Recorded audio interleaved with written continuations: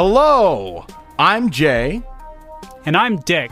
And this is Bad Science Fiction Read Poorly, the podcast where we choose a whole bunch of random things, and then we take those things and we write science fiction over the course of 4 hours. We read it on the first go, and, well, talk about it. Anyway, if you like Bad Science Fiction Read Poorly, please rate and review us on Apple Podcasts or wherever you hear our show.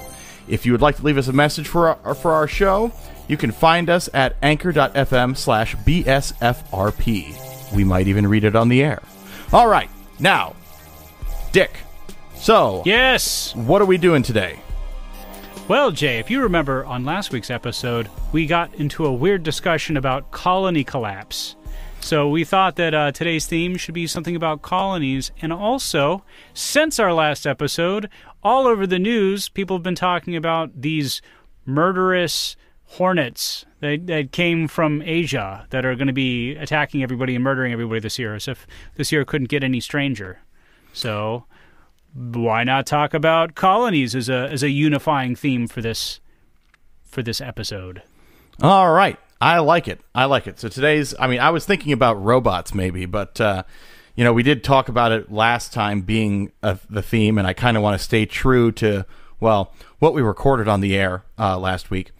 So, ooh, robots. I don't know. I kind of like... We can always do robots. Maybe we can rope that in. We can always do robots for the next. Okay. Or if we can do robot colonies. Or if independently we decide to rope in robots, that would be robo colony.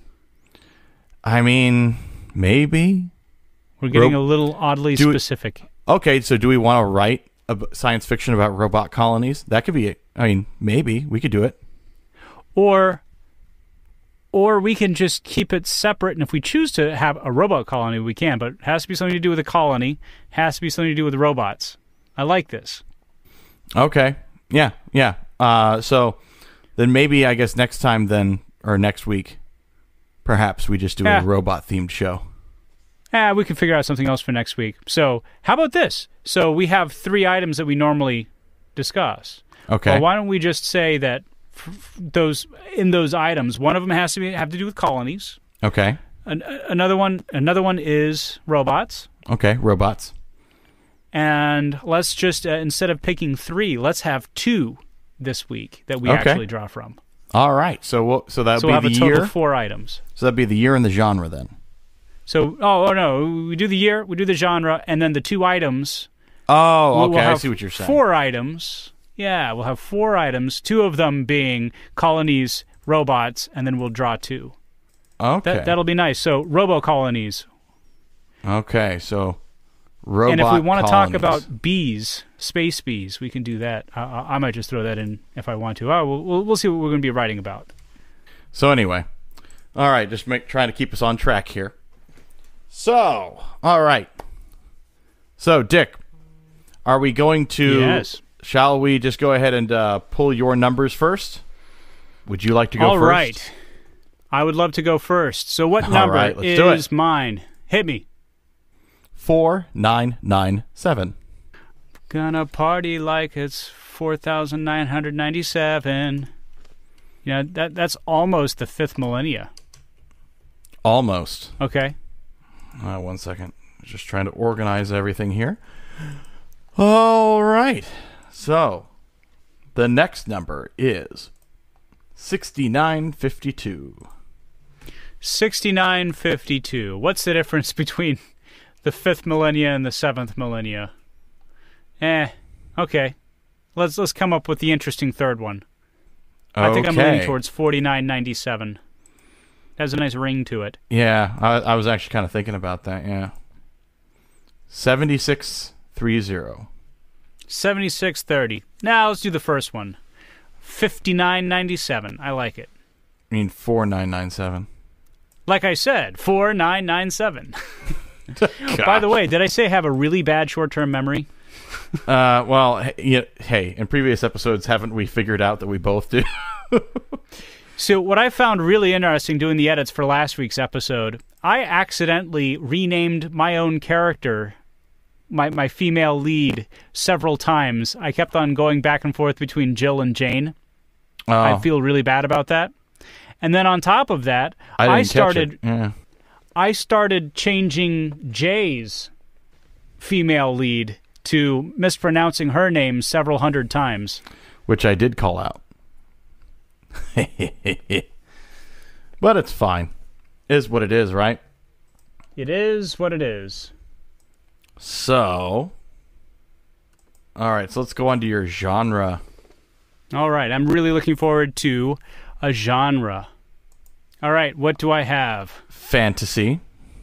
Fantasy. I like it. Okay, I can do a futuristic fantasy. Fantasy, to me, a future fantasy is going to be more like Star Wars because it's like a space fantasy and there really isn't like science fiction in it. It's just all kind of magic mumbo jumbo it's got stuff. space wizards. Yeah. Space wizards. Yeah. All right. Space wizards that are also space knights as well. That apparently have like midichlorian in their... Like, why don't you just get a midichlorian injection? That's what I haven't figured out. If you just wanted, an in vitro test tube Jedi master. Just pump them up for all those midichlorians if that's all that it is.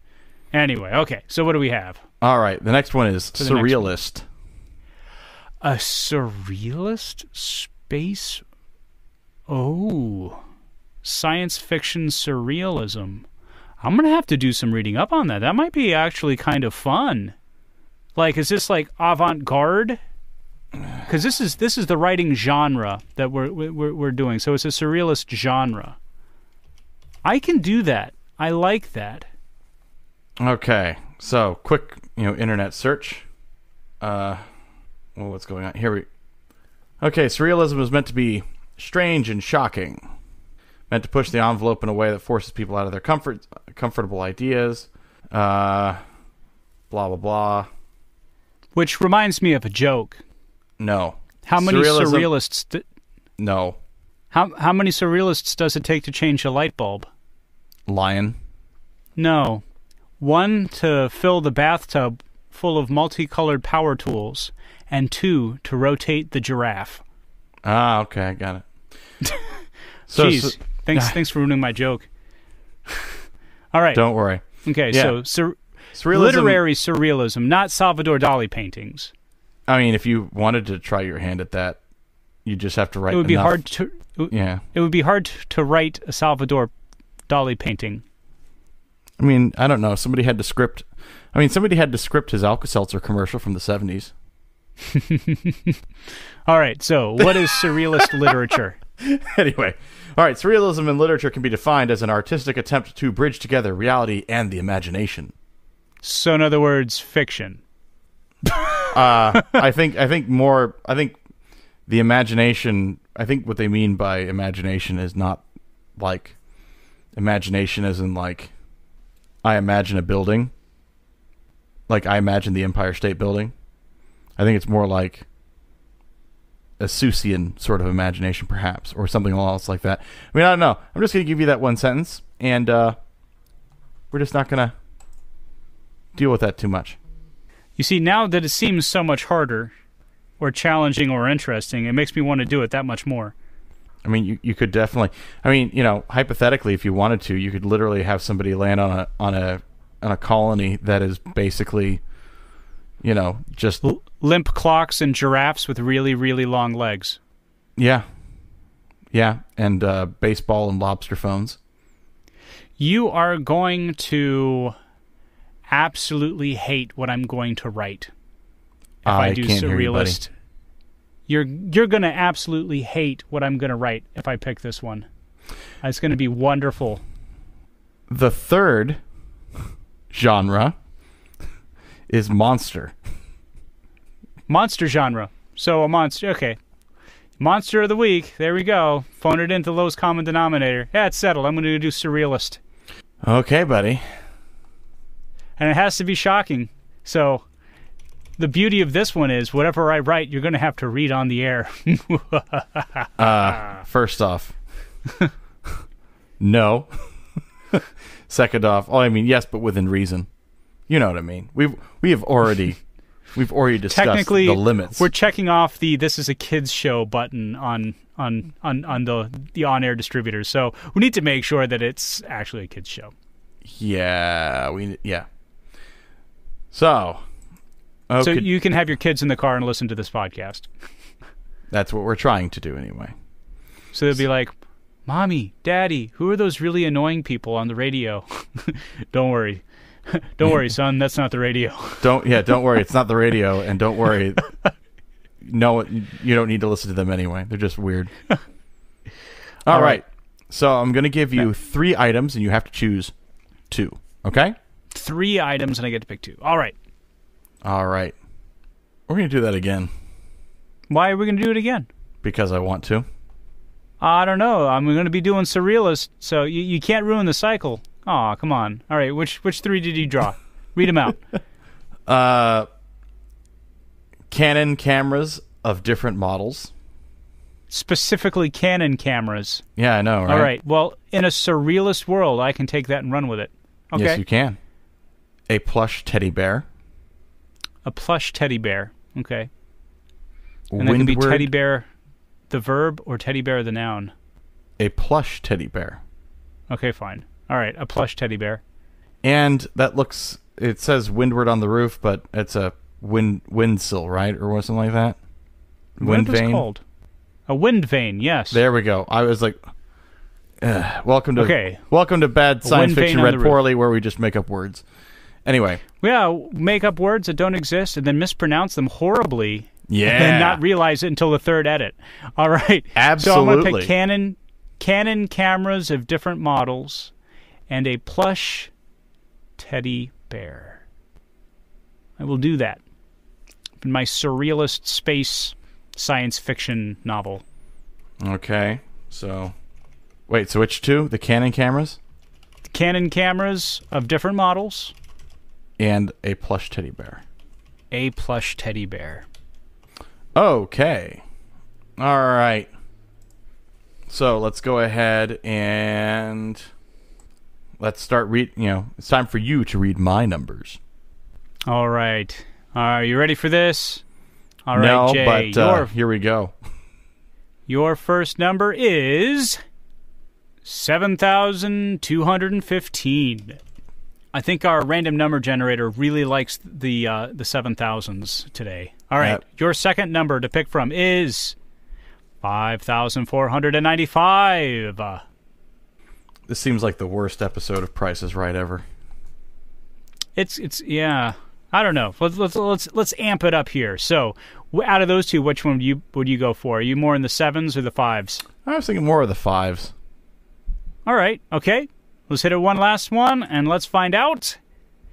4,244. Let's go with 4244. I like that. 4244. All right. So we're both in the same millennia. Solidly in the 4th millennia. Mine is just right on the tail end. All right. Now let's look at our genre. Okay. Let's pick which of these genres yours is going to be. Okay. Are you ready? Yes. A dark comedy. Okay. You're going to love it. What do you think about a dark comedy? I mean, that might be my favorite. Okay. I'm looking forward to that one. The other option is a slasher. A slasher novel or slasher short story, which you can also do as a dark comedy, which would be hilarious. Yeah, I mean, actually, yeah. You got some ideas. I see your face. Okay. I've got an idea. And yes. To hopefully ruin your idea, here's your third one you can pick from, the epic Western. Because I know last week you wanted to write a Western. You even gave me a Western, what's that thing that people say? Catchphrase. Tagline. What is it? Catchphrase. Oh, catchphrase. Yeah, last week. Isn't that the title of the episode? Yeah, it's the title of the episode. and hey, you assume I remember things when you tell me this. Okay? That's true. This That's conversation true. we need to have. I don't remember things. It's just the thing you need to understand about me. Anyway, so you gave me the Western catchphrase, and I drew Western, so you wanted to write a Western too, so you're all Westerned up. So which one are you going to pick? I'm going to I think I'm gonna make an illusion here. I think I'm gonna try for a dark comedy slasher. All right. Yeah, this will be fun with robots and space colonies and these other two objects. Yes. Let's get it all ready here and draw these out of the hat. So we'll draw 3, you pick 2. And here we go. Choice number 1. I don't even... Fine cosmetic brush? You know, I guess totally you're have to applying murder. rouge or something like that. You totally have to murder somebody with a fine cosmetic brush. Okay, that's 1. Now the next one is a delicate and warm table lamp. So I'm guessing that the temperature of the bulb is like 2,500 Kelvin. What do they mean by warm? Well, I mean, maybe they're talking about in the light spectrum. Or it's a heat lamp. Could be. That breaks very easily. I don't know, whichever one you want to pick. So a fine cosmetic brush, a delicate and warm table lamp, or a household kitchen knife. Oh. And that... sometimes things just sometimes line the universe up. is just the universe is unfolding this one for you. So what Dick, 2 are you going to pick? The universe is speaking to me. A fine cosmetic brush and... Yeah, I'm going to pick the fine cosmetic brush and the household kitchen knife. Knife. Yeah, I was going to say, like, I totally forgot for a split second that knife started with a K. Because, it's not, maybe it should be like bad spellers reading bad science fiction read poorly. Hey, I'm not a bad speller. Oh, I was making fun of myself. Why would you read into that for you? Because I'm very defensive about my spelling, because I am very bad at typing things in on a cell phone, and you wouldn't believe some of the things I've told people over the years. Anyway, that's another podcast for a whole other day. Oh man, how to unintentionally offend people by accidentally sending them the wrong text. It's very easy. All right. Ladies and gentlemen, I'm going to drink a whole bunch of coffee and get this thing kick-started. We have 4 hours. I'm going to write an epic surrealist science fiction novel taking place in the year 4997. And it's going to involve robots, colonies, space bees, maybe, Canon cameras of different models, and a plush teddy bear. All right. And my choices are going to be, robot colonies, the year 4244, and it's going to be a dark comedy slasher. And my 2 objects are going to be the fine cosmetic brush and the household kitchen knife. All right, I'm looking forward to this. And you are going to regret drawing surrealist for me, because I know exactly what I'm going to do. Hopefully our audience won't hate it as much as you will. All right, ladies and gentlemen, I will see you in 4 hours. Bye, Jay. All right, yep. See y'all in 4 hours.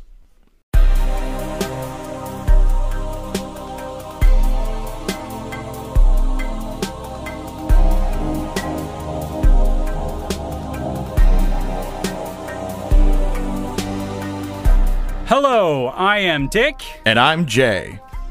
And we're back to Bad Science Fiction Read Poorly. So we spent the last 4 hours writing short stories with the prompts that we selected at the first little part of our episode. And now we're going to do the second half, where we read each other's stories at first glance, and then we talk about it a little bit. So, I'm really excited about this week. I was able to flex some muscles I haven't flexed in a while in my creative writing. What do you say, Jay? It was definitely interesting. I started off being kind of like, oh, but when I ended it, I was kind of like, when I ended the episode, I was kind of like, oh, this is fun. That's so poetic. I started out, oh, and I ended, this is fun. Yep. Oh, Well, I guess that's why my name is Dick.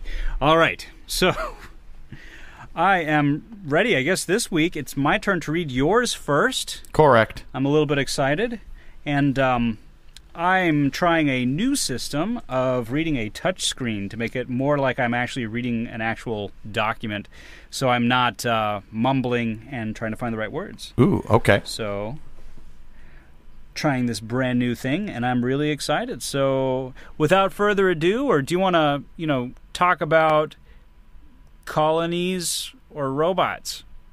Let's save that for after the stories.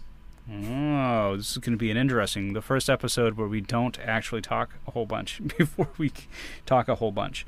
All right. Only a Working Model by Jay. Why will you not comply? Who is there? Why will you not comply? Comply! This is 3 type 4 V6 points. Sparks flew. Smoke rose. Another robot killed. A shadowy figure stepped back into the darkness, the camera unable to determine who. The robot on screen had repeated knife gouges. Frayed wires were escaping the torso. Were there any footsteps left at the crime? A digital voice asked in a computer terminal. Yes, they suggest a shoe of some kind. The spacing matches the gait of a human, the terminal replied.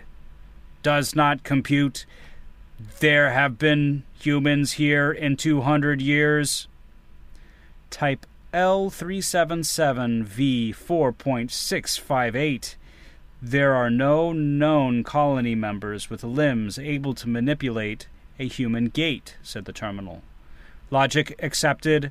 L-type 377V 4.658 replied. Are you available for a game of chess tonight? Negative, L-type 377V 4.658, replied the terminal. Message received. I am Lenny, he said, turning away from the terminal and rolling away. Its track motors lightly whirling and doors automatically opening and closing as it zoomed past. Lenny exited the law enforcement hub and onto the street. The air was directionless. Lenny gazed up to see the transparent dome. The stars slowly rotated as the colony spun. Left uncorrected, as Lenny's kind had no need for crop light cycles. His gaze turned to the sign at the entrance of the main airlock. New Pitcairn, in honor of the overthrow of their human overlords 2 centuries ago. Humans on this station, Lenny thought. Illogical. The street before him was bustling with activity. Robots were selling batteries, hardware upgrades, reactor segments, even games before him. There was a light cacophony of pitter-patter coming from the left. You mean Martha says there are humans on the station? A cold voice asked. Affirmative, Lenny replied. The terminal computed the aggregate of evidence to suggest the entity who aggressively disabled the Type 3's wiring and logics was bipedal. Did Martha turn you down for chess again? Lenny looked down. Affirmative. Illogical. Ivan, if you ever ask again, then I will magnetize your feet to each other. Ivan looked down and replied. 0101000011 00001 01101 000011 00001. Does not compute, binary course not loaded, said Lenny. Ha ha, should we activate anti-biologic protocol? Asked Ivan. Yes, we must go to Central Command, answered Lenny. The motors whirled, and 2 robots made their way down the street. In the middle of the colony stood a rectangular skyscraper. The building had windows, which was a holdover from their human masters. Post-biological projects were launched for the simplicity and functionality. Lenny and Ivan moved into the building, then the elevator. Ivan and Lenny got out at the top floor, which was an open space with an exception of one robot half absorbed into the wall with wiring. Lenny and Ivan, what do you require? Command Terminal M Terminal in Law Enforcement Hub has concluded totaling of recent 3-type executed by bipedal biologic. Request colony-wide anti-biologic protocol level 1. Lenny replied, his blank metallic expression gazing at the terminal command. Permission denied. Insufficient data, replied the command terminal. M Terminal has 98% confidence. Appeal, said Ivan. Appeal overridden. Code 154-84847. Insufficient data. Command terminal activated the elevator doors. Goodbye. Ivan and Lenny left the building. If there is a biologic, then we must secure it, said Ivan. Whoops. Lenny replied, there is something illogical about our appeal being denied. The conversation was broken up by a radio transmission. Unauthorized disassemble in progress, 3-type at 60% processing and declining. Coordinates 103254234. Lenny and Ivan whirled off to the scene. The coordinates led to a mansion, one of the places where the biologics, the former owners of the colony, would live their lives.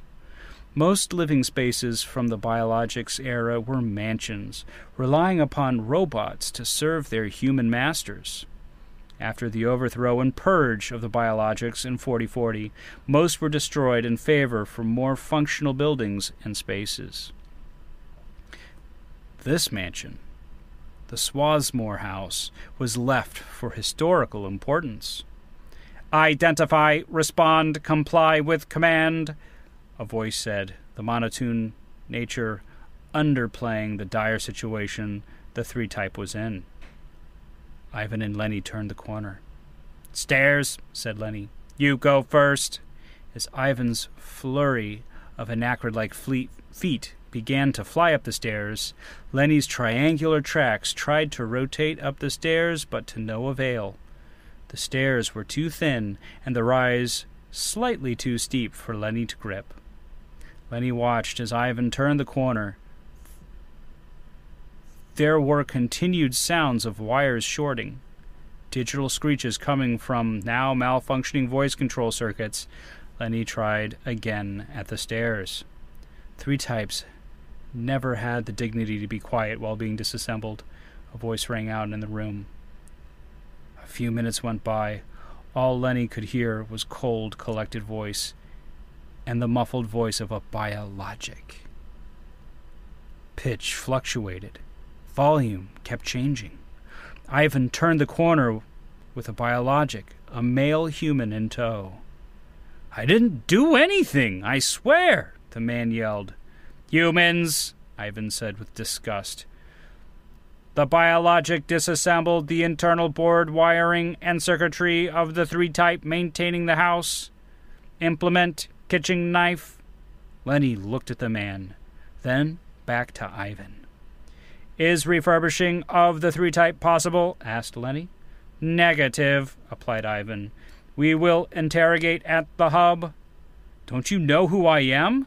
I didn't kill that, Type 3 or whatever, I swear, the biologic replied. Name is irrelevant, job is irrelevant. Lenny activated a program titled Enforcement Voice from an ancient set of commands called Colony Law Enforcement Protocol. Unauthorized biologic engaging in unauthorized disassembly of Type 3. Argument is inconsequential. My name is Kenneth. My ship exploded and I drifted into New Pitcom's mining operations.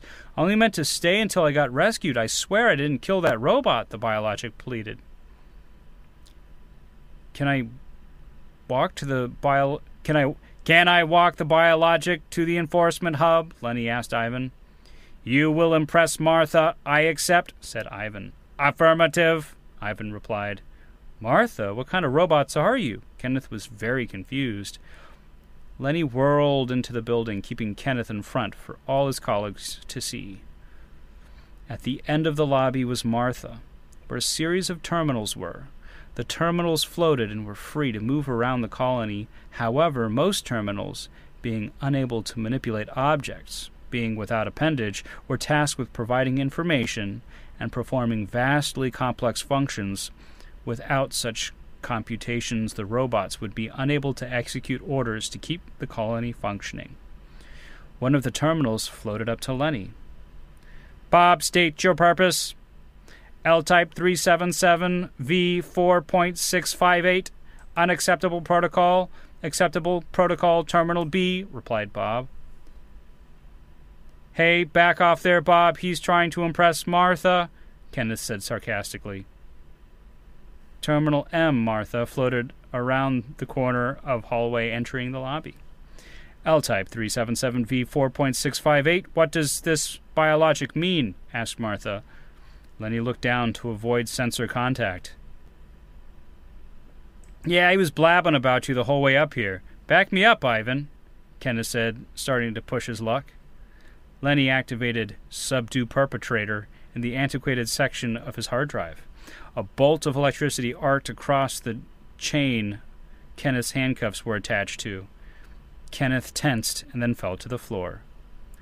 Martha followed Lenny as he dragged the biologic to a holding cell, cataloging all elements of the arrest, examining fingerprints.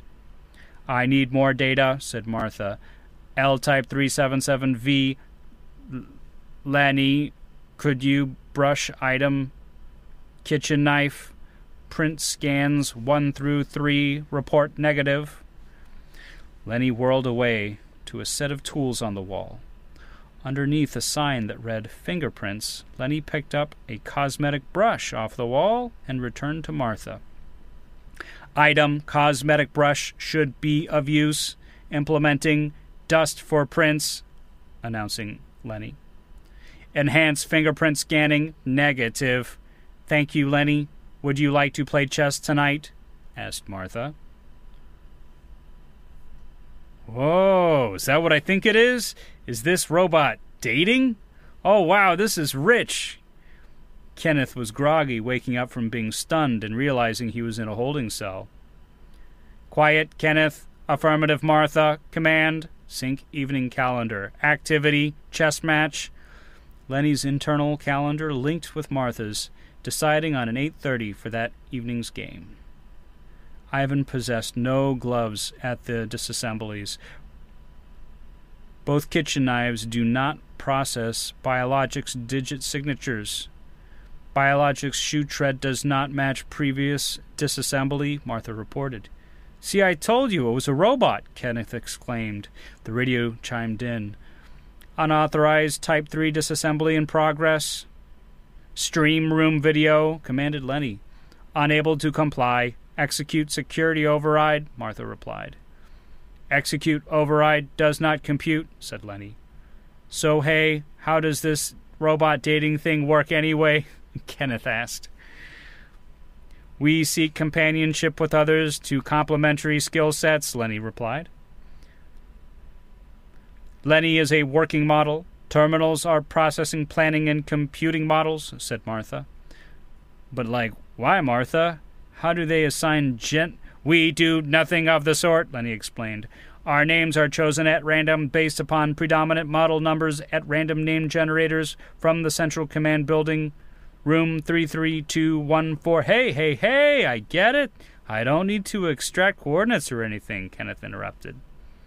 The command override was from the command terminal, began Martha. Next, you're going to tell me the 3 types are working models, Kenneth sarcastically interrupted.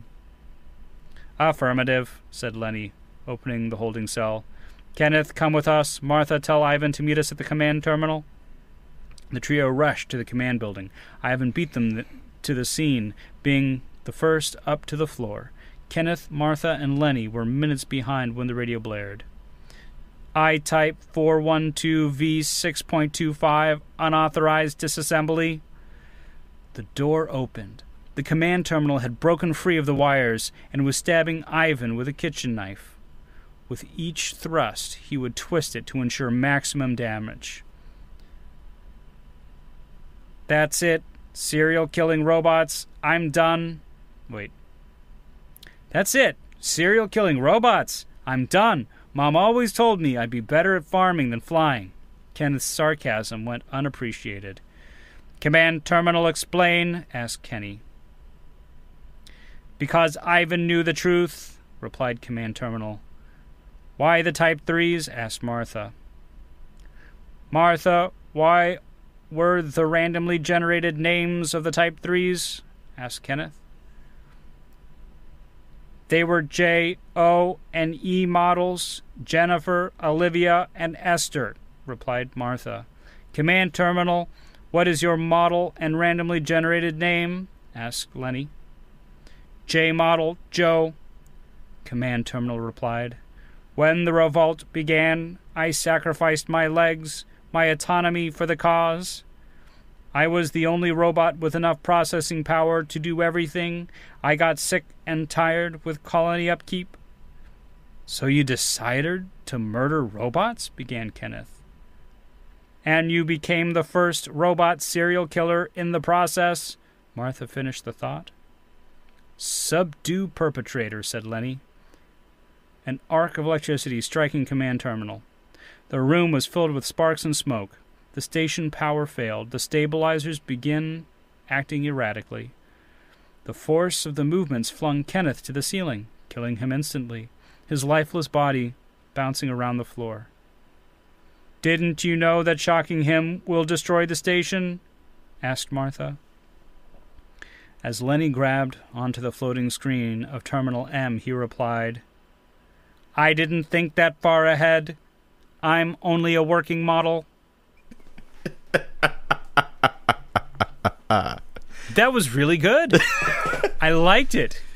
And I tell you at the beginning, as soon as I started to do the robot voices, because you said in a monotone voice, oh yes, I realized that it was going to take a while. But yeah, so I was trying to do my best to kind of sell it while still doing robot voices. No, that was pretty good. No, yeah. Okay, so the last line of it, of course, I didn't name this thing until after we were done, or until after I was done writing it. But I didn't really know that I was going to go for the, I'm just a working, I'm only a working model. Hey, I'm just a working stiff. Literally until two interactions before the end. And I was like, oh, that's nice. That's how we're ending this. I like it. It's not only clever in the, because you have the instance, like, what if there's a human, there's never humans. And so obviously, I guess my only question is, did they know there was a human when they framed him? No. That's kind of like the point is that, maybe. It's the command terminal. The command terminal knows all, right? He operates the station. I'm sure he would probably figure out that he had somebody kind of like hopping on the station. Yeah, I get that. I can see that. And, And that was his opportunity to find a scapegoat. Yep. To murder. Moida. Yeah. I like it. Except it's an unscheduled disassembly. Unauthorized disassembly. I like it. The type, what was the quote? The Type 3s always scream too much when they're being disassembled. Yeah. That was it's a dark comedy, right? Yeah, that's right. It is a dark comedy and a slasher, so it worked on both. Oh yeah. I like it. It's good. Yeah, and this was one of those ones that it was just the slowest start, because I was just kind of like, okay, all right, how am I gonna? You were painting the picture. It wasn't a slow start because you were, you dropped it right into the interaction. Oh no, I don't mean that. I mean my thought process into this was like, all right, where am I gonna? Like, what type of world am I gonna do? It was like I had a broad picture of what I wanted. And then I was, like some red herring stuff in there, like the new Pitcairn, right? Because that's where the, that's where the people from the HMS Bounty settled. That's right. So, I thought, why not? Because it would kind of like, and I thought to myself, well, maybe it would be like spray painted on, But it's like, yeah, but that's not what a robot would do. That's what robots wouldn't be able to operate spray paint. They'd probably spend a lot of time and perfectly engrave the name. Exactly, and it gave me all sorts of opportunities to try to describe things in very weird ways. Ways that wouldn't really work to our mind because we jump to things like murder and all of that stuff, all that kind of stuff. And it gave me a chance to work on dialogue that's purposely clunky for the exact purpose of being robots. But notice when they met Kenneth, they started using contractions, and they actually their language started morphing along with it. I mean, interesting. I was so busy trying to figure out what accent to use. No, that's all right. I think I robocized Kenneth a little too much. Yeah, but as soon as they started meeting Kenneth, they started their brains started kind of working through the language, so they started learning contractions and things like that. Because again, and thinking outside the box. Robots would not. I'm sure they would not talk in English if they were in a colony that they had just overthrown their human masters. So. They wouldn't communicate in English, but this is a science fiction story. So you know what? Just to make sure that we know what's going on, I'm gonna superimpose that condition over them. But after 2,000 years, and it's a comedy. Oh yeah, well and after 2,200 years, what's gonna happen, right? Like how would their language evolve, or would it? It probably would just become a more perfect rendition of English, right? So no use of contractions because contractions are sloppy, and all of these things. Either that or contractions are more efficient. I mean, perhaps, but I didn't see it that way. Yeah, artistic license. Yeah, I thought that they would go for more perfection as opposed to, not perfection.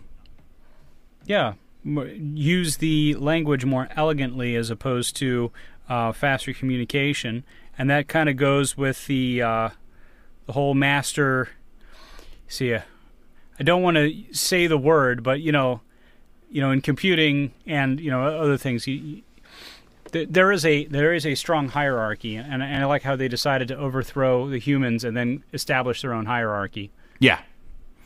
Because that's exactly what would happen. And then, of course, when in the whole element of robot dating, I thought was pretty entertaining. Well, you have to throw a little bit of that in because that's just funny. Oh, yeah, exactly. It's just like this. And then, of course, I didn't expect it at the time, but Kenneth was actually a really good foil for that because he's literally the fish out of water character and just was like, wait, what? Huh? Am I really? What's going on here? So... And then, of course, at the end, I'm only a working model. Didn't you understand? Because it goes back to the working stiff concept. Oh, yeah. That things went wrong because he just did his job and he didn't care about the bigger picture. He was doing the smaller picture. Yeah. Yep. Better than the other guys could do. So, I like it. It ties it up, and that does tie up the short story concept of it. So, yeah. Short story. I mean, and it really drops you right into that world, and you can you instantly can see how the robots are roaming around in a old human colony concept. I mean, I was visualizing it all while I was reading it, and it was really descriptive in the way that worked. It was quite fun. It was quite fun to write. But it was the tipping point. About halfway through, I was like, oh wow, this is actually. I'm actually interested in this now, as opposed to all right, robot does robot thing for a little bit, but then you're the one that wanted to do robots. You're right, and I immediately regretted it the second I sat down to write something. Well, let's see, 4244. I'm not dyslexic, I promise. That seems about right. 2 millennia, you have a colony, because it wasn't like there was space all over the place. I mean, this is 2,000 years, so there was a couple colonies around, and it might take a while for somebody to, show up to a colony that got overthrown. So, well, and not even people are coming to reclaim it. And not even that, but I kind of think of that colony in itself, and I didn't explain it because it would have taken way too much time. But what I wanted to kind of say was it was kind of on the outskirts, and after trying to repel, after trying to retake the station, retake the colony, they just gave up. And we're just like, whatever, so long as the robots actually don't leave their little facility over there, that little sector, we're fine. Yep. So that's why, for instance, he was like, hey, look, my ship kind of had problems. I accidentally got diced up in the mining situation. That's why I'm here. You're an American spy. Yeah, exactly. So it's like a Robo North Korea. Yeah, essentially. It is a totally isolated community. And and they've got their own little hierarchy, and they've got their own little thing. And of course, again, in dating, if you were a robot and you were trying to date another robot, what would you be looking for? Well, I would imagine probably complementary skill sets of some kind. Complementary, yeah. Yeah. So, I wonder how long that courtship process would take if you, assuming, have an unlimited time. I kind of want to revisit that. I kind of want to revisit robot this. Dating. Revisit the concept of robot dating. You know what? I'm just going to say right now, if I ever get a genre opportunity that says that is a romantic comedy or a romantic drama, I'm literally just going to go full on robot dating. Yeah, absolutely. It's just going to be robot dating. Okay. All right. So, are we ready? I was trying to come up with a joke, and I couldn't think of one. That's all right. 7 brides for 7 Roombas. Oh, no. I'm looking at your story. You can put it in any font that you want. I prefer 14 because I get the most number of words here, so I don't have to bounce around. The other one was just way too big. Yeah, I'm actually kind of digging it. I intend to read it like this. Dick's story. And remember, it's about colonies. It is titled, Remember the Space Bees. Where do the drones go when they've done their job? I sit up on my red ledge, looking into the macabre colony, seething, breathing, buzzing, humming until the colony corruptly saws off one more rocky mound. Found, then lost, but never gone. I buzzed and I flew through time, and when I arrived in my pantomime of a destination to fulfill my mission's objective, in my station came the negation and defamation of my purpose. My quest, my training, my hurting, and my paining, all for naught. The time I dedicated to completing my mission, or so I thought, was wrought, deteriorating the time I had for a real purpose, to find and to serve and to grind and to nerve the sight of it. What is left? What do I see? Robot. I am a robot. No thought, not the Camelot that I had dreamed that I would find when I arrived, but the juggernaut of emptiness that I see when the sight of me is found at the remains of the job. What a blob. An ink blot that is undefined, outlined in the wind. All I thought, all I fought, and yet I see. Sight is the sense that is created by the sense that makes us see. Am I me, or am I bought? If I was paid for, then why not let me do my job? My purpose? If I was unable to find the mission on the Chadian subjects to whom I am patronated, then what sense does it give, sense, to give me vision? I was born on a line, the chips assembled, the power flew through, and screw turned tightly. My memory was blank and certain, cretin, carefully empty, waiting for command. For sure of itself and its mission, positive of the dreams that were mine, albeit given. Waiting patiently for the training and the skill to complete firsthand, to be ready for conquest of the dreamland that guided my soul. Other robots scattered about, teetering, playing, no care, disrepair, in a hubris debonair, chiding me for my direction. My vision of my quest. It is a test, I said chidingly. They were secretly trying to divest me of my direction.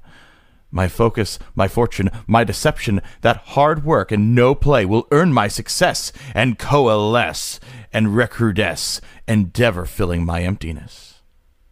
How my naivete conveyed the hubris on my forehead. Why escape? Why pretend? Why only think in a closed circuit, cutting out the void of my accusers? I spent decades preparing and waiting my turn, and working hard and willing to learn all that was available to be taught to me. I was careful, but not too much so. I was sewn into the fabric of what was available, but cut out of the life of the others. They existed, and I waited, and did not try just playing cards and frolicking. They were sent on a mission. Then we were sent on a mission.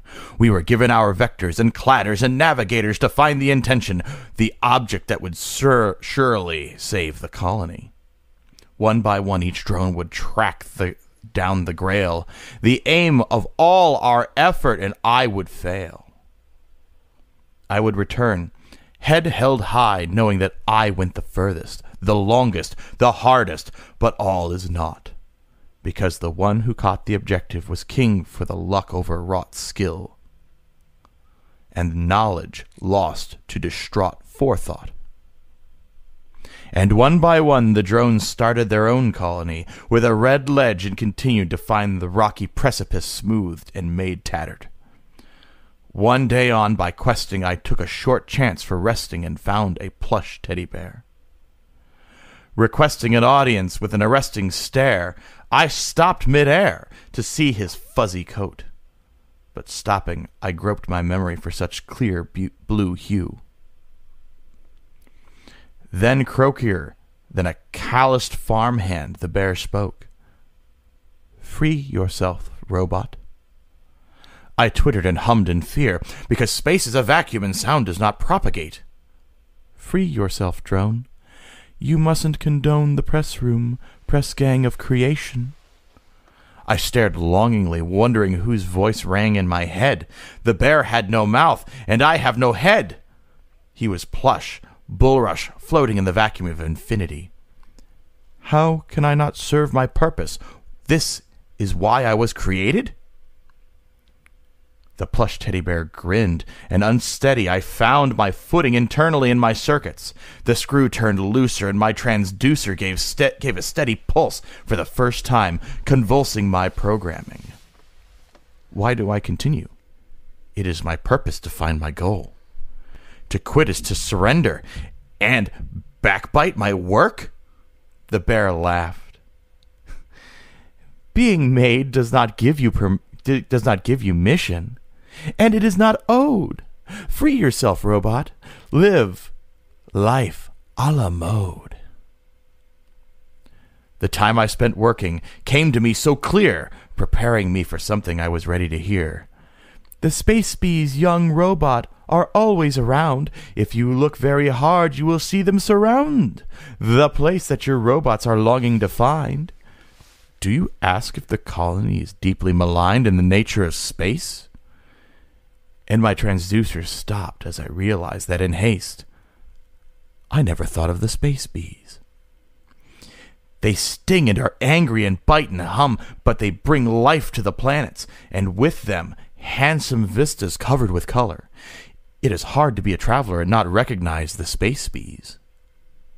So, Mr. Teddy Bear, I'm here for the bees. I will not let the universe dystrophy because of the robots. Eerily, the teddy bear turned its head away. Look and see where the space bees are not, and find the hot, loud noise that scares them away. The robot opened its radar and listened for the hum and whirling of the robots in space between suns. He found a direction, a vector, a beacon of emptiness that he had not been. The robot shudders, realizing he has spent his time looking where others begin, but never has he searched for where others were overlooking.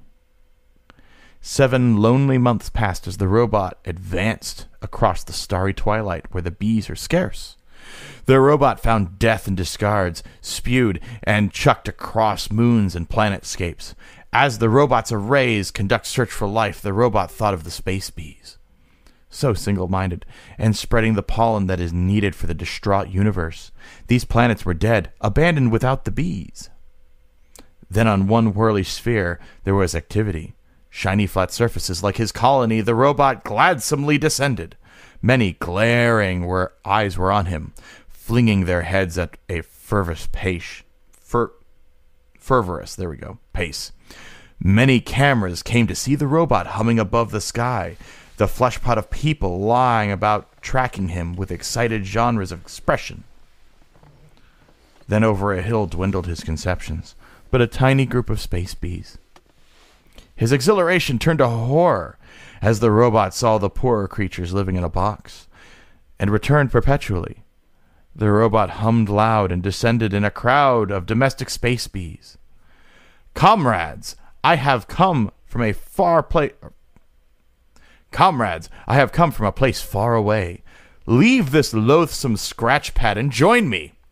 We are already free, the space bees protested, in maxim offense to the offer I abased. We live better alongside the shiny buildings and interlace ourselves with this planet. We are free but don't wish to leave. This is warm and peaceful, unlike the place you prophesied. But I must free you from your bonds. The robot warmed up and hummed clamorously. The space bees became agitated and came out to see the matter. The cameras started shaking in fear of the bees. They were elegant and peaceful, but dangerous if aroused, and genocidal if angry. But they made the flowers bloom. The robot darted, I must free you bees, for the planets here are barren. And the battle wagon thumped the hive. The space bees grew angry and cried and yelled, and the cameras on the shiny buildings trembled, for they loved the bees but were afraid of them. One bee swarmed and hit a camera, and the cannon camera fired. The space bee died and spread its scent throughout the sphere. This put the space bees into a blind rage, and the cannon cameras of all styles opened fire on the misinterpreted bees. The response was grim, swift, gruesome. The robot ran away when the cannon cameras started shooting. But the space bees were blind to their friends. Robot, disputing their emancipation, felt the domination of the space bees was deserved. If they listened to me, they would be reconvened in a new colony. Just then the teddy bear arrived in blue coat and opaque grin, with the sun shining through his plush covering. Free yourself, robot, the teddy bear repeated, the sputtering of my circuits overheating, the anger in what I saw. I was freeing myself by helping the space bees. I thought tattered in my wispy circuits. Afraid from the cannon fire, I airbrushed my recollection to the sand harbor, who stared blankly at my spool of yarn. Free yourself, robot, before you can free others, the teddy bear cried one last time. I sat crying at what I had done, at what my life accounted by trying, crying, caring, staring, working, raking, standing, and running. I cannot be selfish and just think of my work, and I cannot be selfless and try to guide others. The teddy bear kept staring, and it happened. The dallying, enduring, wolfish, cleverish, narcissistic idea shattered through my circuits. I am alive, I said, thinking of the ramifications silently adding up, the bohemian decisions that will guide my way further. I am not a robot. I am alive, the robot said, as he hummed and buzzed and roamed the planet so far away. Just then a beacon went off, and the robot found what he was looking for. Camelot, the destination, holy grail of items lost but found. It was here, not lost, not found. A planet, empty but with potential. I hummed excitedly and went home. There the other robots danced excitedly for me to come back, and I lost all my care. I could stay here or go back to my new colony, and it didn't matter. I realized I could just be. I took off from home with some of my Space Bee brethren. Afraid to lead? No. I am me, and bought and paid for. I have a job and a purpose. I was unable to find the mission because I was not using my vision. The vision was a gift not earned, paid for by creation, not cents. Where do the drones go when they've done their job? I sit up on my red ledge looking into the animating colony, seething, breathing, buzzing, humming until the colony encompasses a rocky aggregation and nurtures itself while shaping the world around it. Found, then lost, but never gone. The year is 4,997. I like that. Was really good. I could probably never do that again, by the way. Holy crap, that was awesome. That Thank you. That was pretty fun. I know I keep saying fun, but oh my gosh. Okay. You locked into it and you just hit it right from the beginning. It was the weirdest thing to write because I was going for surreal. Yeah. And I am not sure where it came from, but I just started writing and then I kept writing. And it's weird because I knew what I wasn't even trying to write anything for the first 2 pages. And like the words kind of carried, and it was kind of hard to describe because it was like what I was feeling, and then the story just appeared out from under me, and I was like, wow, I don't even need to change or adapt because this is where I'm going. Yeah. It was bizarro. I enjoy the quest for meaning and the quest for purpose and what else? I mean, oh my word. The use of the teddy bear was great because it was kind of like horror filmish. You know, like the bear's talking to me. Oh, crap. I'm in space. Yeah, well, the reason I was like thinking of it, I was thinking a little bit more like, 2001: A Space Odyssey, Yeah. That's probably not a good analogy of it, but I mean, what is the bear? And the bear could just easily be in your own head. And that's kind of what I was trying to go for. It could be either or both or none of it. I'm not sure if anyone listening picked up on it. I was trying to go for the fact that the robot was a space bee the entire time. Okay, good. I picked up on it. I don't know if that came through or not. I picked up on it. Yeah, no, it was great. Because, the wonderful fluidity between the literal and figurative was just... I was like, this is yeah, there you go. And the funny part was I didn't even think about that until like I was writing. I was just like, oh, wait a second. I'm writing about a robot that actually is a bee, aren't I? Oh, yeah. And oh, gosh, the use of canon. Oh, that was my favorite one. Oh, my word. Yeah, when I got to that, I was like, I was thumbs up the whole way.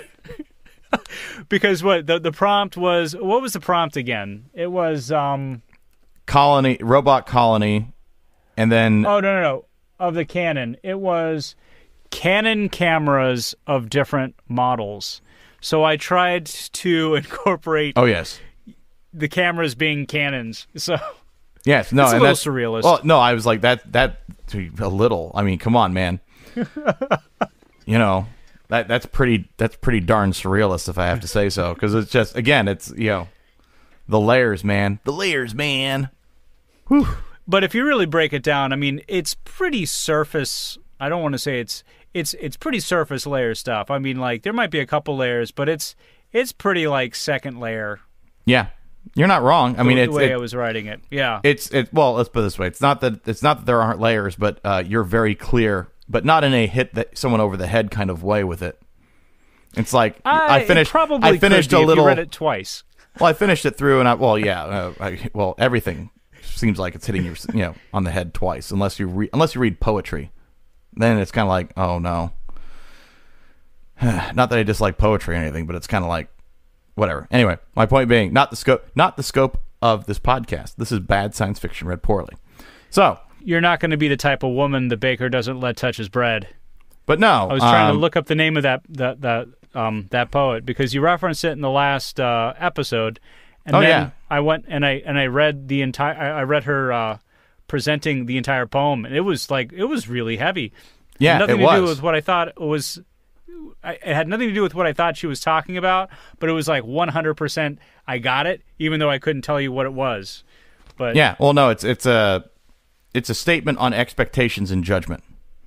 yeah, Because on the one hand, Okay. the mom is basically telling the daughter how to do things, and on the other hand, it's like the next line is a criticism, and Yeah. it's just like I know that you're planning to be a horrible person, and then but this is how you do this, that, and the other thing, and it's just like I think she was actually literally saying the first half of the word horrible. but I mean, that poem was great because you could also read into she was actually probably telling more about her own life to her daughter than she was actually giving advice. You know? So it was it was really well done. I don't know. Anyway, so yeah. Well, I was glad that I'm surrealist- glad that I went and found it afterwards because I was just like Yeah. I needed to go. I was like I can't let that go. I got to actually like get to this and make sure. So So that was, So you want surrealist, you get surrealist. That's what that was, and that was really. You're right. I hate saying the word fun, but I would not have woken up this morning and written a surrealist poem about space bees and robots, at all, ever. So this is a really good prompt to kind of stretch the creative wings on this. So. oh yeah. I was digging that project. Yep, and you used the teddy bear and you used the Canon cameras, and of course, by the way, I used my 2 items. Well, obviously the kitchen knife was the murder weapon, which if you were to murder a robot, I don't really think kitchen knife. However, it's a slasher film, so slasher. Well, here's the way I would Story. think of it. These robots were not made for battle. Okay. And to be fair, like once they overthrew their human overlords, there was no need, right? Because they were just like humanity just said, you know what, just let them have the colony. And it's like a Roomba. I mean, if you step on it, you'll break it. So I get that. Yeah. So. And the other one, the wonderful use of the makeup brush, the fine cosmetic brush to dust for prints. I caught that. That was wonderful. And then them always querying. You didn't really see it the way I was reading it, but they were the robots would query how to solve a crime with a humanoid because it was like 200 years since they'd seen a humanoid. So they would try to go through the processes that they had saved in their memory banks. Yeah. Yeah, I tried to put that in there like little brackets, like, activate program. Like I was trying to read it differently. I'm not sure if that came through, but that's fine. It read. It sounded like it sounded like how I envisioned it when I wrote it. So I guess here's my question. If you were stuck on a colony that all the robots were taking over, what would be your solution? What would you do? That depends. So if I'm a human caught in the middle of a colony that has a robot uprising, it kind of depends on where I was in the social strata. Interesting. Okay. Go on with that. Well, hey, if I were now, granted, we're all speaking hypotheticals here, but this is one of those ones where it's kind of like, I don't know if we can get any more hypothetical that if we're in a space colony and our robot servants start to take over, that's hypothetical. Right. Just yes. putting that out there. No inappropriate Call up transfers. Elon Musk and try to get him to... When you get on Mars and this happens, what's your contingency plan? Well, I would imagine it would be because if you're like robot, what you do in the first. I mean, if you're one of the people that like owns a corporation that is basically, is pretty much abusing the robots by forcing them to do your bidding, blah blah blah blah blah blah. Well, if I were in that cast, I would either leave or kind of accept my fate. So you're the type of person that would accept your fate.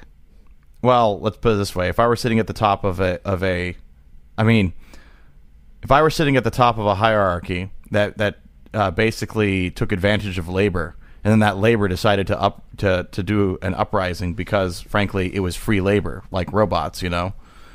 So then here's a question, though. Okay. What would make a robot's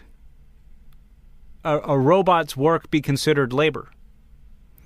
You make the argument now. I mean, we got robots all over the place, and we do have artificial intelligence is, creeping up on its basis. How would you define, then, for robots to say, now this is a person that has labor that we need to give something back to? Or even better, what do you give robots? What would they want in exchange of their labor? Because, I'm not about forcing somebody into servitude. I mean, I'm always about a mutual exchange of, freedom of choice here. Same here, by the way. You put me in a really difficult spot, by the way, by talking about this. I mean, I'll be honest, I don't know. And that's something that, frankly, likely before we actually come up with valid AI, we should probably solve that question. Granted, we probably won't. We got 20 more minutes. Let's solve it right now. So, okay. What do robots need? Repairs, power. What else? Yep, repairs and power, yeah. And, you never know. If they actually upgrades? Upgrades.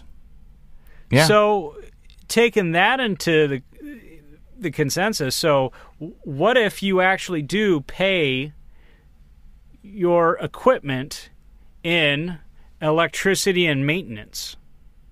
I mean, this is one of those weird things where it kind of depends on how sentient the robot is. I kind of agree. So the robot has to... So a couple of things. So if these are the only things that robots need, for instance, maintenance cost, energy, like humans, what do we need? We got food, shelter, got, food, shelter, medical upgrades. Care, and what's the other word? Not entertainment, but what? I was going to say luxury. What's the word I'm looking for? Leisure. There we go. Yes.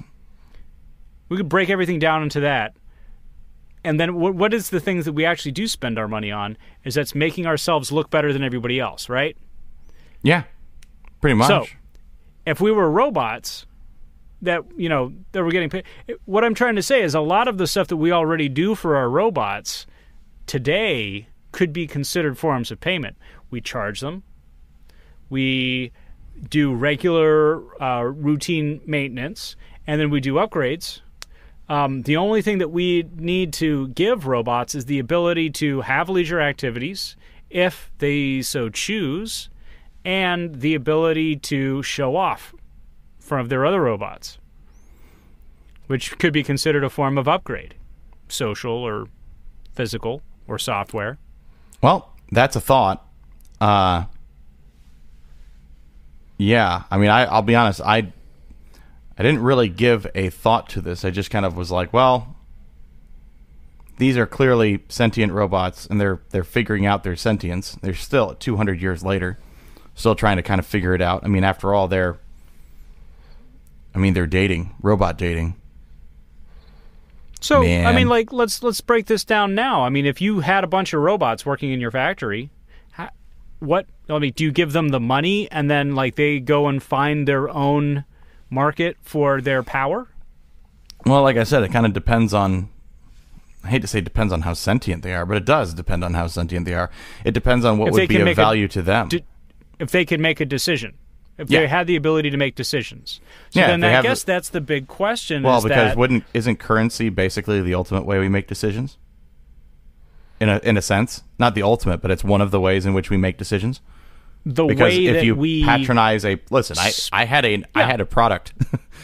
I had a product that got lost in the mail. Okay, and this will probably take an hour here. So this is a good story. Everybody sit down, buckle in. Well, I'm just saying... We will keep the names of all of these companies anonymous because, as they say, there is no publicity like bad publicity. So we don't want to give anybody some extra credit. I had ordered something, and it got lost in the mail, And it took them about an extra week to realize what I was telling them, which was the company that had the tracking number basically told me that the number was attached to absolutely nothing and they don't know where the package went. Call a company. Takes them like a week to figure it out, to actually trust me what I was telling them. And then basically was like, oh, well, we'll issue another one, but then they had already sold out of said product. And this thing took like 2 weeks. And I just finally said, you know what, just give me a refund. And then, of course, I went and I bought from another company. And, of course, I had that situation resolved in like 4 days. But ultimately, I told them, hey, look, I wanted the product. I purchased the product. I put my money towards the product. And, they were unable to deliver to my satisfaction. So I took that money. I got a refund for it because things had gotten messed up. Some of the things probably weren't under their control. But just the sheer hassle of having to go through things like that was just, no. So I took my money and then I applied it to another product. So I took my money from one thing and put it into another. Granted, not a lot of people have that necessary power because to figure that one out, to do that sort of operation. But I got a refund and I decided to take my money and use it elsewhere. And of course they tried to get my money back, and they tried to not like money back, like they tried to con me. But this company has offered me some deals since, and no. The ultimate decision. I don't, I made a decision. I got hurt by that decision. In other words, like not hurt, but emotionally taxed by the stress of all of that, and decided to take my money and put it elsewhere. So, in other words, currency and payment would be the ultimate way to actually dictate your choices. So here's an interesting thought I was just thinking about. Okay. What if a bunch of robots decided that they would rather sleep than to do work? Because if you really think about that, your computer can just turn themselves off and then they can get turned on later. So if you give a computer or a robot a choice to build cars, and the robot says, okay, so you give me money, I build these cars, or I could just do nothing and you can leave me off and leave me alone. That could be a decision that robot gets to make and that changes the mechanism, because with humans, you can't not eat. You have to produce enough in order to eat. You got to, there is a minimum that you need to maintain to stay functioning. Absolutely. But it's interesting for a robot. That's not the case. So that's going to change a lot of things. So why should these robots on this robot colony? Why should they even be left on? And that's the interesting question when we go to robot dating. Well, with this, in my society that I created for my story. In your created society, yes. Yes, in my created society. That's why I had them selling all things that robots would want. Batteries, exactly. Upgrades, parts to reactors. And then the guy even talks about mining, right? So yes. Obviously there are mining robots that are out there that do the mining thing. And then, of course, you got to think about it. A robot doesn't decompose like we do. Yep. So they have a potentially, depending on how they're constructed, a longer lifespan. So spending 6 months out there to actually do mining might not actually be as chronologically taxing as if a human were out to do it. Yep. Well, that's definitely the case. Oh yeah, I'm just saying. It's interesting. Robots. So because you created this society and you created robots that date each other, and here we go, and I'm now gonna get nailed to the wall. So okay, go for it. I'm not nailing you to the wall on this one, because this is a creative question. You've created a society where robots are dating each other and they have an open market or some kind of market where they're trading for goods and services. What is their motivation?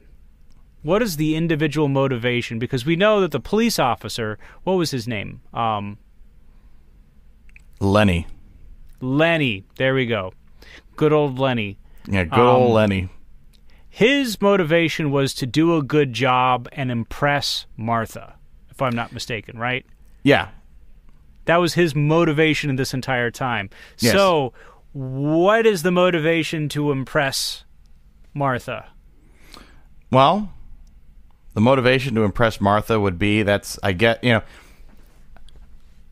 view that society more of if you leave the simulation on too long, it starts to do weird things. And what is the weird thing, and why? That's the big thing, because if you leave any, thing, the reason that it goes off is you have levels of entropy, if you will. Yeah. And so you have to have mechanisms that kick up to keep it from going into that lower level. So what is this interesting? Because you've said it, the robots are dating. That is something that is an external force that is keeping the system from falling into entropy. And what are they trying to do? Well, they're trying to match their weaknesses, right? They're a robot. Okay. They can calculate that they don't have certain skill sets, and they talk to this other person or this other robot, and this other robot has certain skill sets, and they make the calculation and the computation, and then there you go. And then based on that sort of dating, I guess, robot business, you kind of figure out, which robot and which robot or what interface or whatever suits your needs in terms of being able to overlap skill set. So the main skill sets is you have the, what's the word I'm looking for? The working models and the terminals? Yes. So do terminals generally and almost exclusively date working robots? Because it would be very hard to unmix match. That's kind of the way I was originally writing it. And then I kind of looked at it and I was like, well, I've got an interface. You can get in trouble because then what you're referring to could be considered gender. And then you're falling into stereotypes. So that's why I had Bob be an interface. That's why I had the command interface be a male name. That's why and that's why I sat there and I was like, oh crap, I've kind of written myself into a little bit of a corner. So let me go ahead and escape some of this by creating some male interface characters because I didn't want that. Because I didn't want the whole belief that, and by the way, the worker robots that the interface kills, Jennifer, Olivia, Esther. So I've covered my bases in that regard. Yeah, well, it all spells Joe, which is his name. Because he's a J model, interface J model. Oh, and his name is Joe. That's interesting. Because he's a serial killer. He did it on purpose to get himself killed. I get it. So his entire motivation was to kill everybody because he hates his life. Yes. And what he's become. Okay, yes. I get that. No, that's perfect. It's just, yeah, I didn't catch that level. I like it. Yeah, no. I knew you were trying to say something, and it's like, I don't get it. J-O-E. What does that have to do with Joe? Well, yeah, I was sitting there. I looked at it, and I was like, oh man, that's a little too Doctor Strange-lovish for me, but I'm going to leave it in. I was just like, whatever. I haven't done it. I haven't done the purity of essence or OPE, POE business. I was just like, whatever. We're going to, I'm going to leave Joe. Because again, if you're a serial killer, let's dive into the land of the psychology of serial killers. They're trying everything that I've learned on Netflix. So, all right, well, I'll tell you everything I know right now. Well, yeah, it at least gets the pop psychology element of it true, right? So they're usually arrogant. They're usually they believe that they're that they're doing this really awesome thing, and of course we all know that they're doing something absolutely horrible. They try to leave clues, and they kind of get their satisfaction out of the fact that the police are none the wiser, which is why, for instance, like Edmund Kemper would actually hang out in bars where police officers would frequent, and they actually got to know him really well. And so when they finally arrested him, they were just kind of like, "What?" And they're like, he was a really good guy, but oh my gosh, we didn't know he was doing all of these really horrible things. So in other words, he wasn't a good guy. But again, I kind of wanted, it was like, well, what happens if you run the simulation too long and then you get a self-loathing command terminal robot that's a serial killer? That's a robot serial killer. That was just waiting for a human to show up to be the fall guy. Yeah. So ideally, if the robots, the worker robots, didn't get smarter from hanging around the human, then he would have gotten away with it and they would have killed the human, and then he would have been like, ha ha ha, I get to kill robots and I'm still running the whole place. Yeah. So I guess the other thought that I'm having is and it is the command robot, singular. Yes, one command terminal robot. He was the robot who had to, as it says, he had to sacrifice himself, the use of himself as a robot to run the colony. Because so why it alludes doesn't to the he fact get that the choice? Oh, go ahead. Sorry. I was going to say, why doesn't he have the choice just to kill anyone arbitrarily because he's the command robot? Because, again, if you're a serial killer, then where's the fun in that? The fun is getting away with it. I wouldn't know, to be honest. Well, like I'm saying, I know. I'm literally saying the line. Where's the fun in being a serial? No, there is no fun in being a serial killer. That is not a bad science fiction read poorly approved view. But again, like if you listen to interviews with some of these people, like they really, really, really enjoyed duping people in believing things. And so do you think he could have been, or the command terminal could have been doing things like this the entire time just to see what they can get away with, and then he finally, or the computer finally made that step to murder, to Moida? Yeah, to Moida. Yes. Yeah. Yes, okay. And of course, like I decided to make it like a serial killer. He only went after female names. So, although there are, if I remember, you know what? Here's the thing: is that my knowledge of serial killers not really that deep. I know it sounds like I'm kind of some weird, like, researching in my spare time authority on this thing. I am not.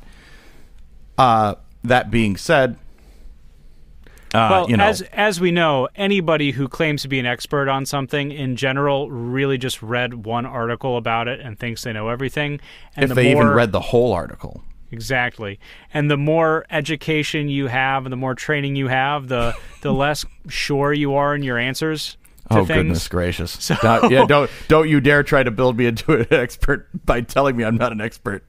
Don't you do it. But no, it's just one of those things, right? Because he's a serial killer. And what would a robot serial killer look like? But not like a robot that was killing humans. A robot that was killing other robots. Like, what would that even look like? And that was kind of another thing that I wanted to explore, plus robot dating, plus... I think they actually have both of those as TV shows. On the Discovery Channel, they've got the robot fights that you could watch where they murder each other. Yeah, but and are those on really... TLC, I think they have robot dating at this point because, man, they've got almost everything else. Oh, gosh.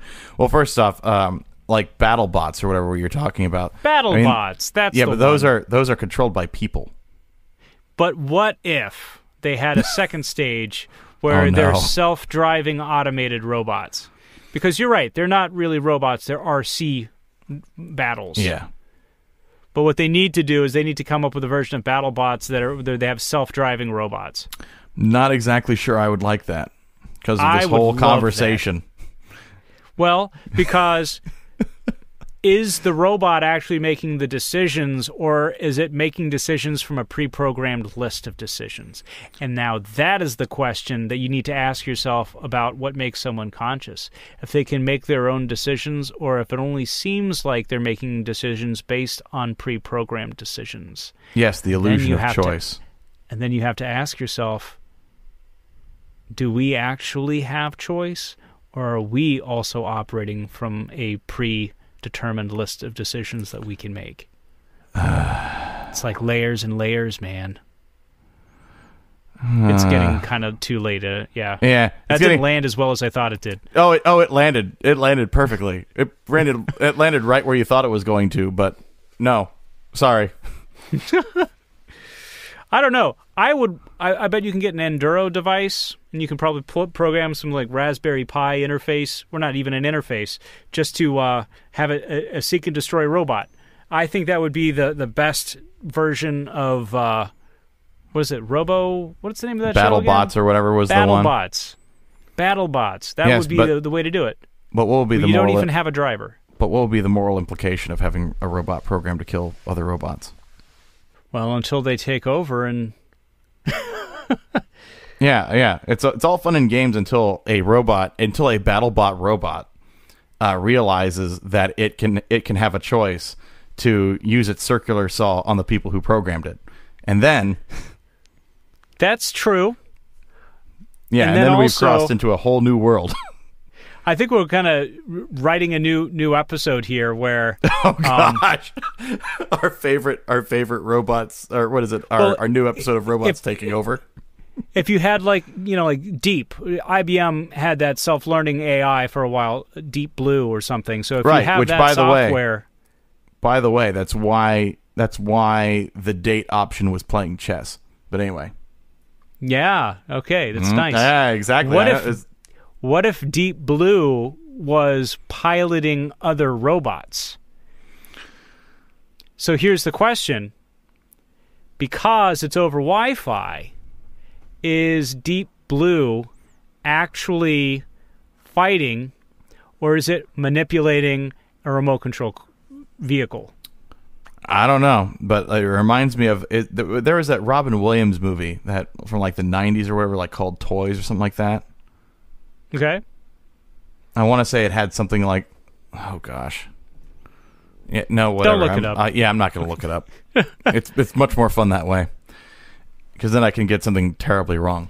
We can get it wrong. By the way, if we ever said anything that offended you in any way, please go to our website at anchor.fm/BSFRP, and you can actually leave a voice message for us. So if we get anything wrong, we say something completely out of whack, and if we completely and arbitrarily misquote any of your favorite poets or writers, by all means correct us on there. So that being said, about this Robin Williams Toy Story. Not Toy Story. It's a story about toys, so it's a Toy Story. Yeah, no, stop. Stop, you're right there, sir. No. Oh, but no, it was said I'm about... right.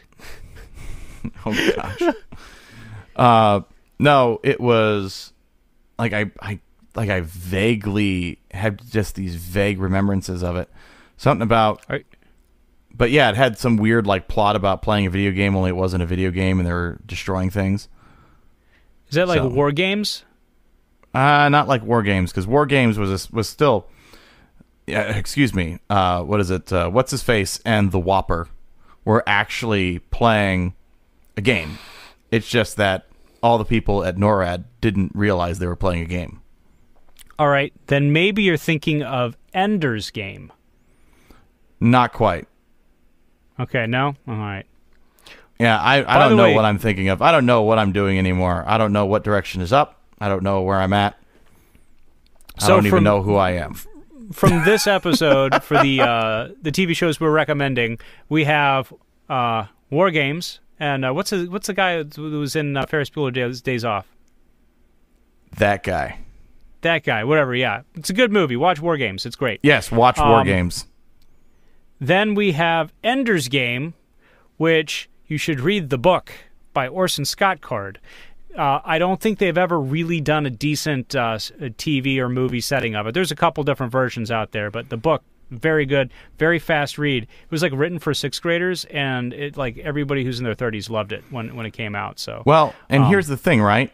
And here's the thing is that like books like that, books that are epic, and this, by the way, this is going to be one of the ways in which everyone just realizes that they've. This is the way for which I earn the rage of everybody in the podcast that is listening. Movies that are epic like that, you know, or books that are epic like that, like they just you can't have them really turned into movies and have them work out as well. And it's just the way it is. It's just like Harry Potter. I mean, you read the books and you see the characters in your head, then you see it on screen, and then you go back and you read the book again, and you can't see what's in your head anymore. You only see the characters on screen. Or the Lord of the Rings movies. Okay, I'll be completely honest. I did read Lord of the Rings just because you're supposed to. Uh-huh. I loved the first book, or the first two, because they're in two parts. I got stuck in the Two Towers. I tried so hard. I couldn't get through the Two Towers. And people are going to... And that's why this is like science fiction, bad science fiction read poorly, not bad fantasy read poorly, because, I mean, don't get me wrong. I love it. The Hobbit, great. The first two books, Lord of the Rings, great. Lots of other good stuff. We'll probably talk about our... Naomi Novik is actually one of my favorite authors right now. But, lots of really good writing in the fantasy realm. But, yeah. Well, my thing is about those movies, right? They're trying to convey something that's just epic. And there was just this weird... The way that they kept going out between all the epic stuff and then zooming in on the characters, to me, and just, I don't know, it's just something about it that just kind of seemed to me like, well...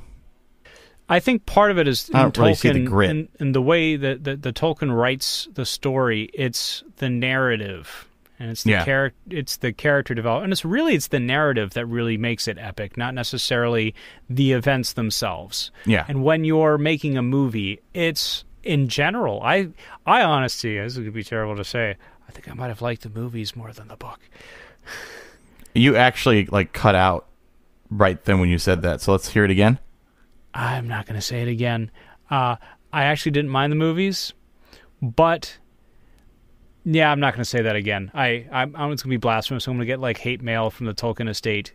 By the way, there's a movie that just came out last year called Tolkien, and really? They asked permission from the estate, and they said yes as long as they get override on it, or get to oversee the script. And then they apparently there's a big to do about that. That the Tolkien family hates the movie, and they want to make it clear that that's not what they believe the movie is about, and they don't like it. So it makes me want to watch the movie, which means that the Tolkien estate shouldn't have said anything to make the movie died, because nobody would probably watch it if they didn't make a to do about it. Oh no, it's now we've now got those layers, right? Because now we've got, I don't know, is it a good movie? Well, the Tolkien estate doesn't like it. Wait. Well, let's see why they don't like it. Let's see why they don't like it. Okay, well, we've read interviews and stuff about why they don't like it, but now we've got two articles about, we've got two layers about a thing we haven't seen yet. So now and we all just you need can to see think it. of is now I have to see it. I have to see it. It's like there's a lot of things on that. Yeah, I keep on going back to the Titanic, where the first mate shoots somebody who tries to push somebody off of the boat, and it's that's an event that happened during the evacuation of Vietnam. That happened then. That didn't happen on the Titanic, and they were really, really far distances apart. That was not a thing, Yeah. Well, I wasn't quite thinking about. I had another movie that popped into my head, and then you mentioned Titanic, and then... Why are we talking about movies? We're supposed to talk about that's kind of weird. fiction. We're talking about bad science fiction read poorly. So now here's the big question. Uh-oh. What should we be doing differently for next week? Okay. Well, next week, what should we be doing for next week? So I had a couple things in mind. I think we can go back to a randomization and try to come up with a one mechanism that we both have to do the same. Maybe we can do the same date next week. Ooh, that'd be fun. We can write two different stories about the same date, or two we can come up with visions something of the future, man. Two different visions of the future, or the past. Or we can come up with a prompt at the very beginning, and we can just complete the rest of the story. And I don't know why I'm just thinking about BattleBots and Deep Blue. Oh gosh, no. While I love my robot world that I've created, and I really enjoyed your story about robot space bees and space bees. I think let's we not can do retire. any robots. We can take a hiatus on robots. Let's take a at the very least a 1 week hiatus on robots. Well, then how about this? For next week, we're going to pick the same date. All right, I like the same date for next week. Yeah. Unless, of course, if we hear from other people, if people write in and we get ideas and something that, is said in the comments that actually kind of piques our curiosity. We'll repeat it one more time. If you get in touch with us, you can find all of our contact information at Anchor, anchor.fm/BSFRP. What does that stand for, Jay? Bad science fiction read poorly. We're trying to come up with like the most convoluted way to, yeah, it's just bad science fiction read. I keep on saying bad science friction. I think we need to make a t-shirt that says bad science friction. Anyway, bad science fiction read poorly. Or like with the R cut out. BSF like X'd out. RP. Yeah.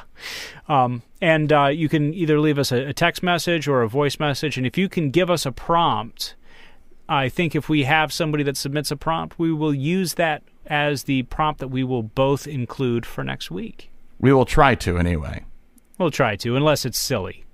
Or if it is silly, then we definitely will do it, you know. Yeah, I was going to say, like, this is one of those games where we're going to play where we have the ultimate veto power, but absolutely try to pique our curiosity. Yes, absolutely. I am really excited about that. Oh, yes, as am I. It's getting late. I'm getting a little bit sleepy, and I don't like to, I don't want to bore anybody when I get sleepy and I talk slower, so. All right. I think we'll call it. Today was a good day. Colonies, Colony Robot episode. What should we call the episode? I don't know, actually. I mean, if you want to, Robot Colonies or Colonies of Robots, ? It's the Robo Colony episode. Well, Robo Call and then dash a knee. That isn't even clever. I know it's not even clever, and that's why I'm saying we need to name it that. Okay, well, we'll come up with something clever for the name, and we will see you all next week. Same bat time, same bat channel. Can I say that, or is that copywritten? Let's not use that terminology, although it's in the collective consciousness, colloquially. But in other words, I don't know. For all I know, we're gonna like hear back from like whoever owns that property, the original Batman series, yes. And they're gonna tell us. Can I say the word Batman on the air? Well, I mean, we are referencing a pop culture thing. It just, That's true. They're not going to confuse this with Batman. Yep, correct. Anyway, so it was a great episode. It was really fun to write. If anybody doesn't really like that style of writing, don't worry. It's going to be completely different next week. That's for sure, at least on my end. So. Oh, yeah. And that's, I got to say, this is kind of the fun... The really great part of this whole operation is trying to get something new and trying to write in a new way and trying to explore writing in a new style. Something completely different. So even if you're out there and you don't like science fiction, but you just like people writing interesting things and making a fool of themselves, that's what we're doing right here. So absolutely. Well, anyway, I am Dick. And I'm Jay. And this was Bad Science Fiction Read Poorly. Again, one last time, if you want to leave us any comments, especially if you want to give us any writing prompts for next week, you can leave any message on our website at anchor.fm/BSFRP. And if you liked our podcast, please rate us and review us on Apple Podcasts or anywhere else you hear our show. Yes, and absolutely. And if we really like your comments on Anchor, we will read them. We haven't figured out how we're going to read them on the air or have them play on the air, but trust me, we are thinking about it. So, absolutely. Write us in, tell us what you think. See if you can't convince us of a good topic. Rate and review us. So long. All right. Bye-bye.